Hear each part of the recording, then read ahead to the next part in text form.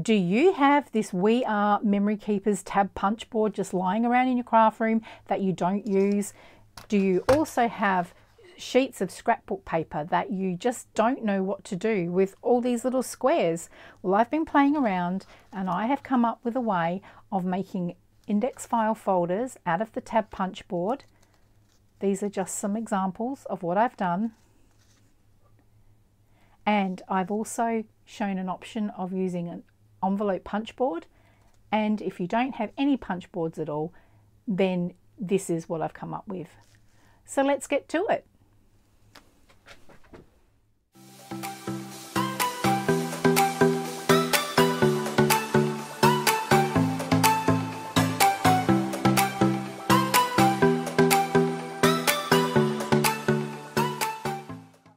Hello and welcome to my channel. So today I'm going to play around with a page out of this Tim Holtz Idea-ology Wallflower. I've been hoarding this for quite some time.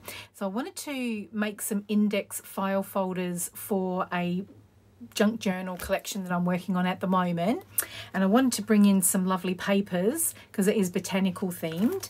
So I pulled out this paper pad and I was just having a look, and at the back they've got these pages which I've never really known what to do with them.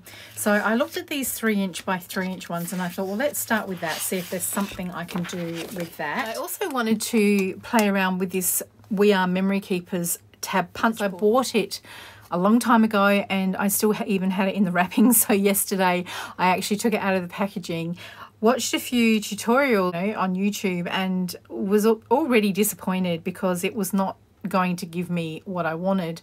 So I don't like to buy things and then just not use them. So I was determined, where there's a will, there's a way. I was determined I was going to make this work and I was going to find a way that I could use this. So I played around a little bit and came up with a few different prototypes, and these are ones that I've kept. I threw quite a few away, but I ended up coming up with this. So this is just a prototype, just a few ideas I had. Open up and you've got a bit of journaling spot there.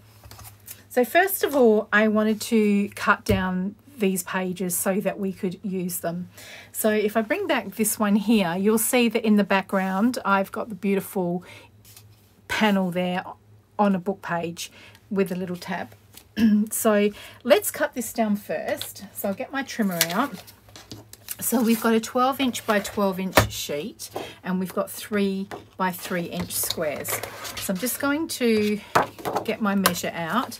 So what I noticed is that if I cut this at 4 inches, so let me line that up, then I would not really lose a lot. I pretty much got most of that in.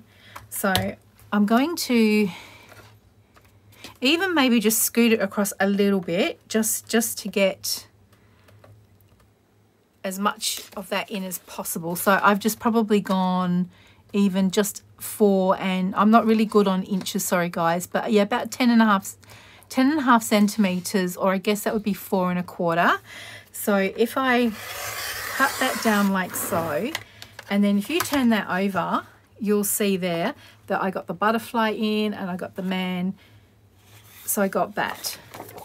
So then if I come across here and do the same thing here, so if I turn my sheet around this way and I'll go to the 4 inches and I just kind of make a bit of a guess, and I look and I think, okay, I have got the nest in and I've got the 3 eggs in. So we'll just come down and we'll cut that. So then I've got these, and now you can already see on both sides we haven't really lost a lot. I don't know whether Tim Holtz designed it that way, but I thought, well, I'm not going to be chopping a bird's head off or anything like that. And then we get this piece left as well. So it is directional, so you don't really have a lot of choice there. So I would just simply just cut these into squares like so. And then you've got a lovely piece, which is now 3.5 inches. And to be honest, I thought that could almost, you just trim a little bit, that could almost just go on the base of a tag. So that is going to be another video where I'm going to use those up. But now we've got these, so let's cut these down into their panels.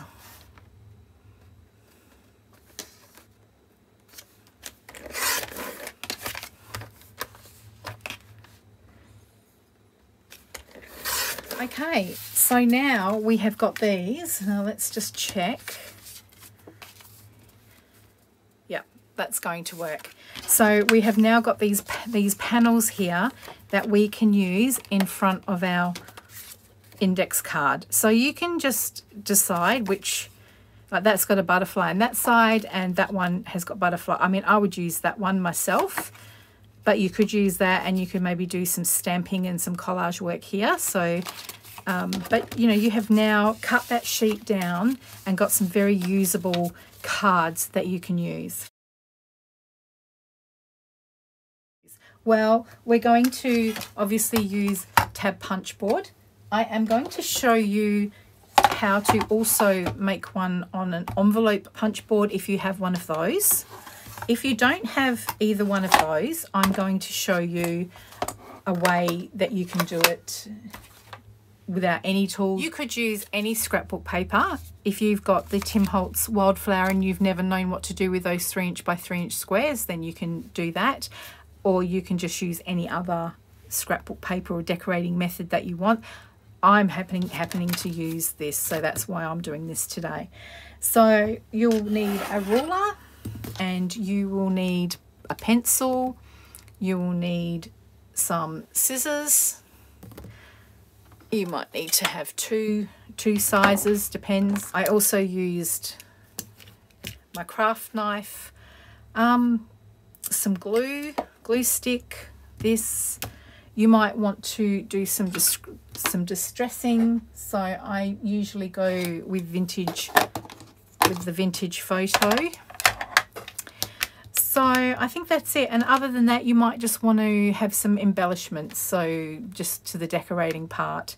We'll see when we get there what we end up doing.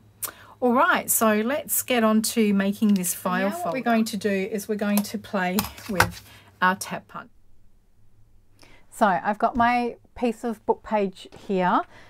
This actual book itself, the pages measure, just to give you an idea, that's about 14.5 centimetres or just under 6 inches, and the height of the book page is 23, just under 23.5 centimetres and about 9.25 inches high.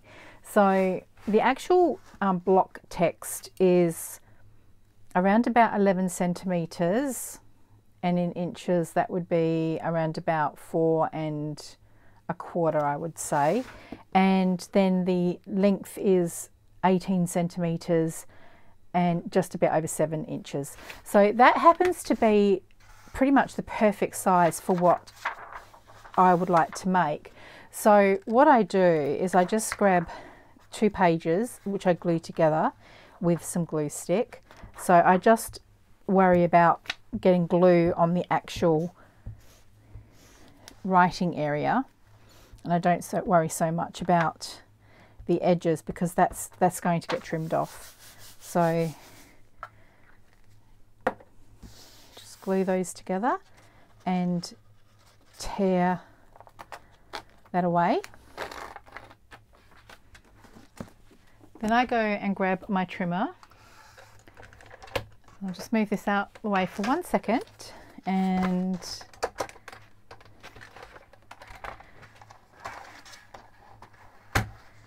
I just very carefully, I just come around and I just trim the edges of, like, you know, where the writing is.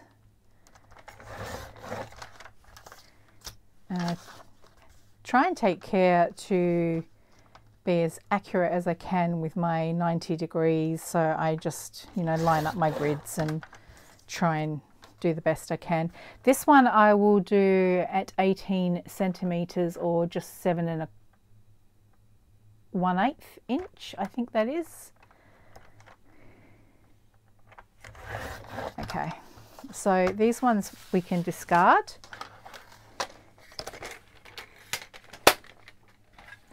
All right, so now we've got this piece, we can bring out our tab punch board. So you've got various elements to the tab punch board. This is what actually you press down and makes your punch marks. Then you've got this little guide here which sits there, but when you want to use it to punch, you've got a side tab. I think this is called like an alignment bar. You've got your side tabs here, and then you've got your corner rounders. And then if you have a look here, you've got small, medium and large.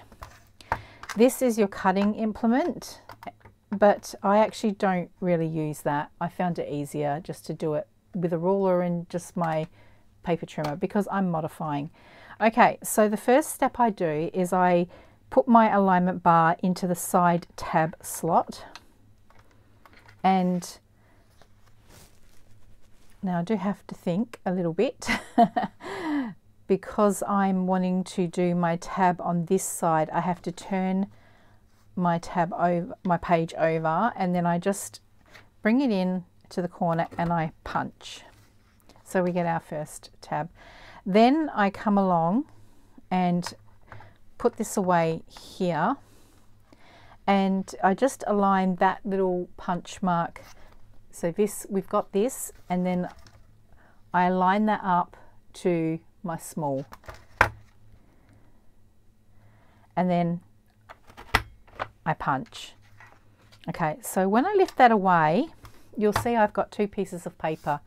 This little one here we can discard, but this one here we keep.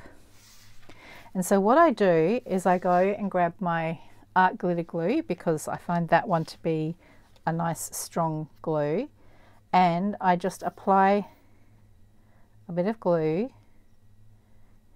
to that. And what I'm doing, I'll bring it up close, I'm just coming along and I'm just repairing that little hole it's made.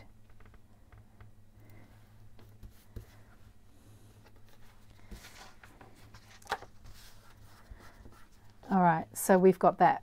We've got that like that. But by the time we decorate this, distress it, sew it, etc., we're not going to see it.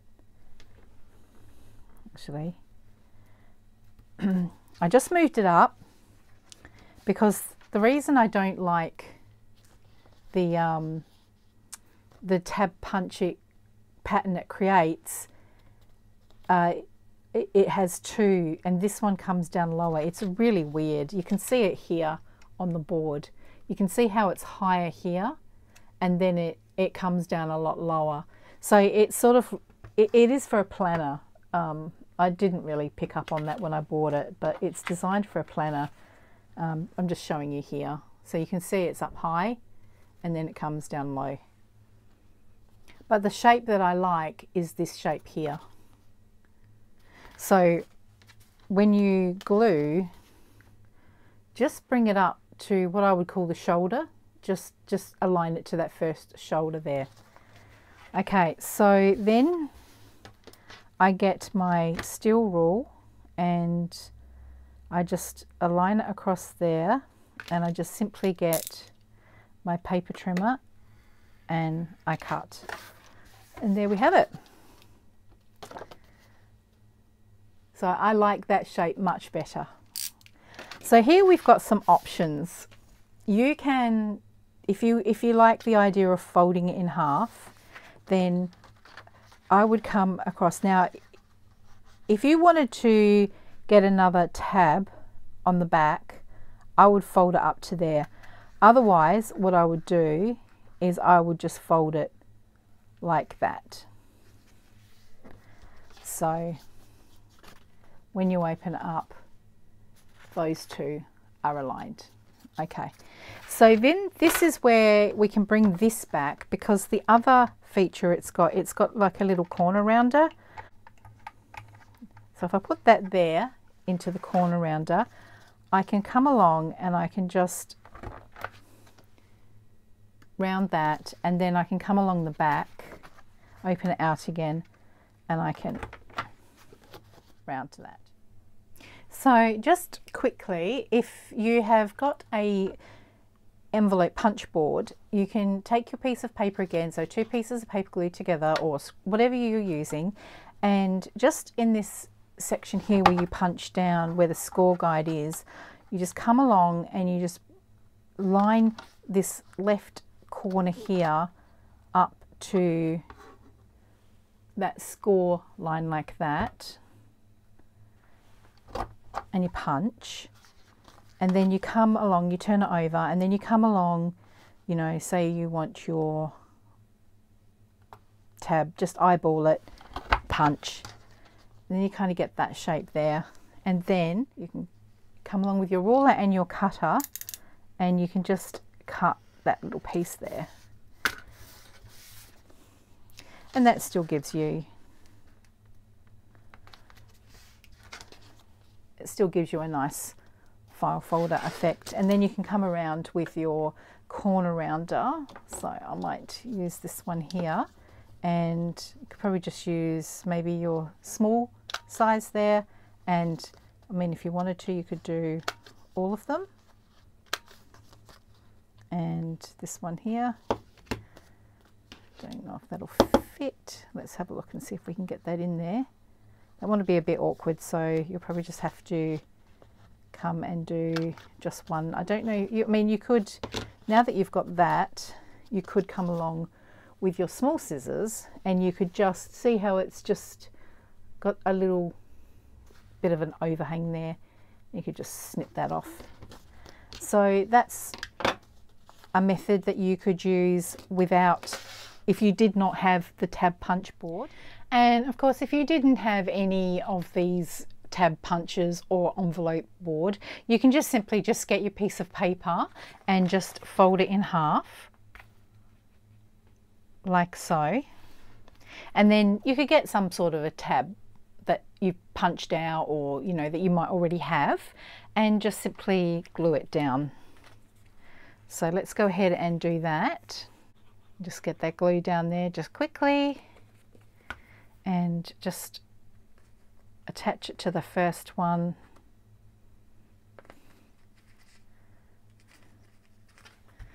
And the same thing, you could come along and get your corner rounder. I just think it neatens it and just gives it a nicer look. And same thing, just open this out and then just get your scissors and just follow that around. So there we go. So we've got this one here, which is using the tab punch board. So I'm so happy that I actually can get a use for this, and there's other things you can do with this as well. So I might do another follow-up video just to give you some more alternatives. So if you do have this machine and you've not really been using, all this board, and you've not really been using it, there are some other options that you can use with this. So that's with the tab punch board, that is with the envelope maker, and that one is if you're just doing it by hand. All perfectly good options. So now let's get on to and decorate some. So let's get decorating. I have picked out 4 that I thought we would decorate. So just to save time, I have done a little bit of preparation. I have inked the edges. And this one here is just a single-sided, so we can have another option with this one. But I've left this one here. So, and I've got my panels ready to go. So the first step that I would do is I would just go around and ink the edges.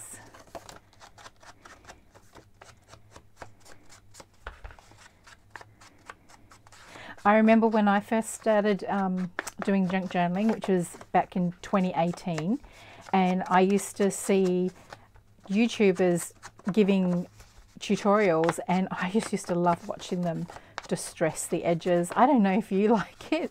Let me know in the comments if you enjoy watching things being inked or whether you don't, but I remember I used to like it. All right, so that bit's done. I did notice that it is sort of cracking a little bit on the fold, so I'm going to put a little bit of washi tape just to reinforce that. So the next step that I would do is, before I put one of the panels down, I want to stitch around. So what I'm going to do is I'm going to stitch, open it up, and I'm just going to come around and stitch all around here. So I'll be back in a sec. So I've stitched around the edges like so, and while I was there I did the other ones as well, just to save time for the video.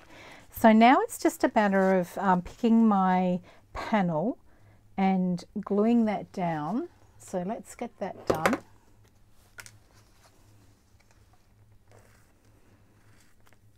So how is everybody today? I don't think I've asked as yet, but I would love to know what you're working on, what's on your desk.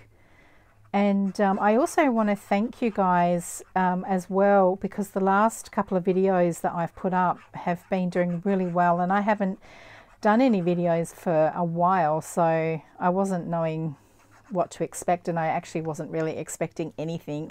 But I would like to say thank you so much, because you are supporting my videos, and that's just so encouraging. It makes me really happy. Thank you. So that one is done.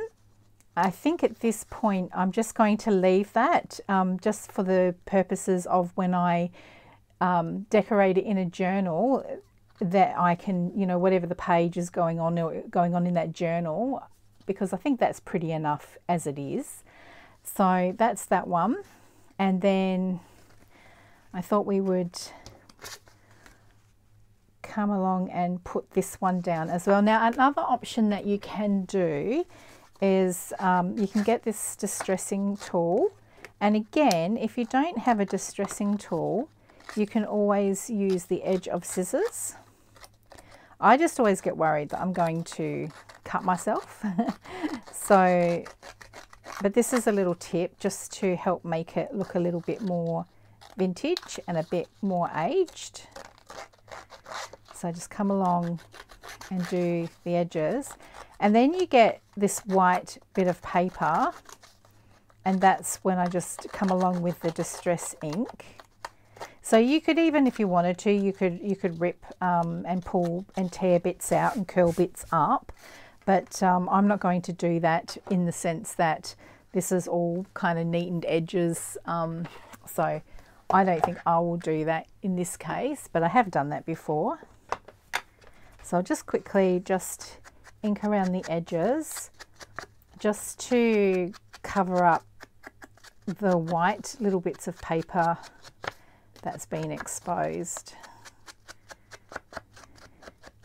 It is such a shame to lose the other end, the other side, but doesn't matter, we get to enjoy this one, so have to make a choice which one you like. So we'll get this one down. Just hold that for a sec while that glues and takes. Okay, so that's that one there.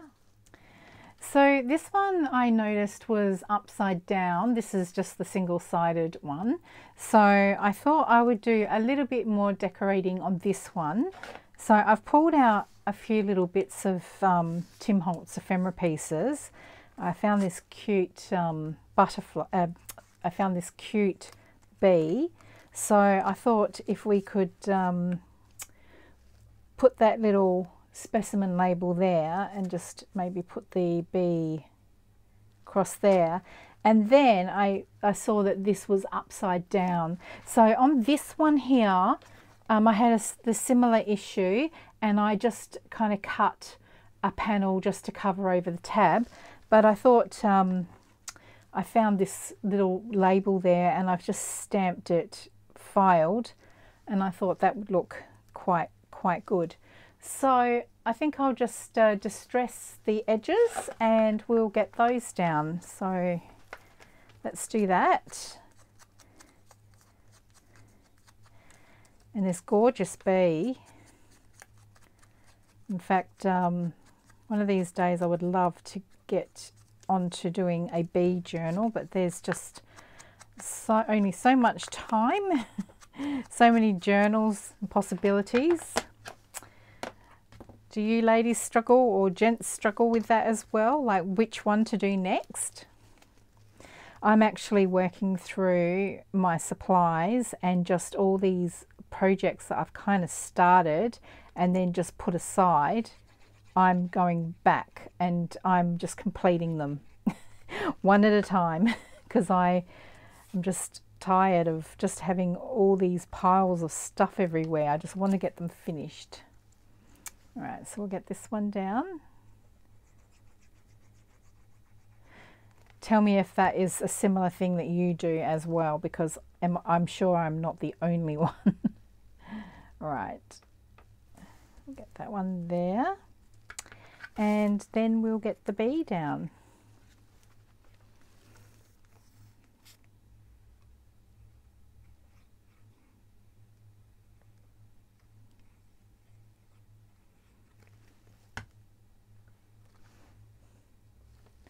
Oh, that just looks fantastic. I love that. I love that. All right, so this one here, I thought we would quickly decorate together as well. So I have, this is one of the shorter panels, and I just wanted to challenge myself a little bit with what I would do with this. So I had a bit of a play around, and this is what I came up with. So I am going to distress the edge of this one, and we will get that down.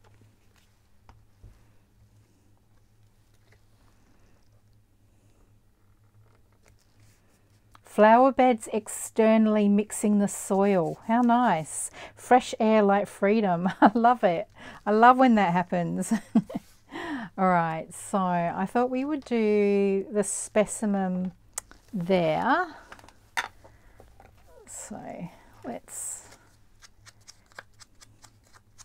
I just thought it might be helpful just to give you some ideas for collage, because I know, you know, I'm certainly no expert at it, and I appreciate it when people show their process. So I hope you appreciate me just sort of showing these extra steps, and then that way if you're a beginner and you're experimenting, then this can hopefully give you some ideas. So I made this little tag, I stamped it and put a little bit of thread on the top there. So I thought if we put that there, and then perhaps I'll come around and distress this as well, and then we can put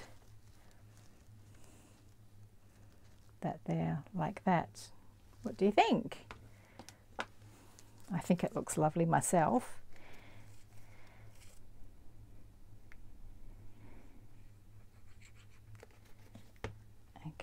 I don't think you can really go wrong with Timmy's products. They look so good as they are anyway. All beautifully grunged up and just so lovely. Easy to work with. And then we'll just pop the flower in the middle there. Okay. All right, so let's have a look at what we've done, what we've achieved. So firstly, I wanted to show you what we've done. So we've got that one there. That was the one that if you didn't have any like tools or punch boards at all. So that one turned out like that. This is the one that we did with the envelope punch board, and I'm really super happy with that one. This is just a plain one in the sense that it doesn't fold open, and that's gorgeous. I love that one. And this one here is the one that we did on the punch board, so that's a close-up so you can have a look. And this is my prototype, so that one you could open up and do some journaling, and then I decorated the back side.